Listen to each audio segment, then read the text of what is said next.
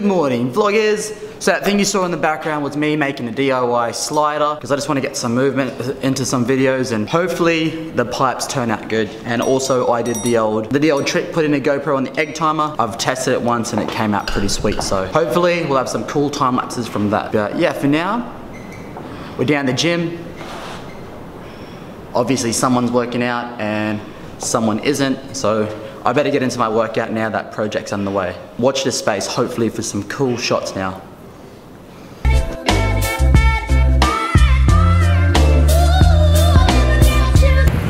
Alright, what's up guys? First of all, I'm gonna apologize for the lack of vlogging today. It's actually Anzac Day, so you know everything's closed on a public holiday. So good. But now we're out for dinner. Are you hungry? So hungry. Definitely looking forward to dinner. I'm gonna go eat. Hopefully have some action for you after. Into the islands. What are you eating tonight, champ? Naan bread. What else? Chicken tikka masala. Yeah. Any good? Yes.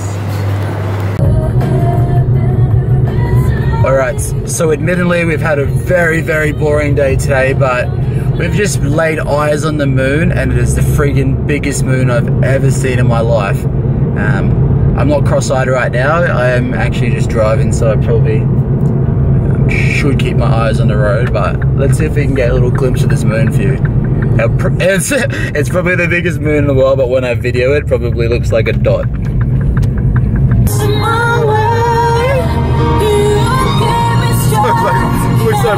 Alright, I really actually can't even express my disappointment right now. Like, the moon was freaking huge, I'm not kidding, and then now it just shrunk like 10 times and it looks like a pathetic little dot.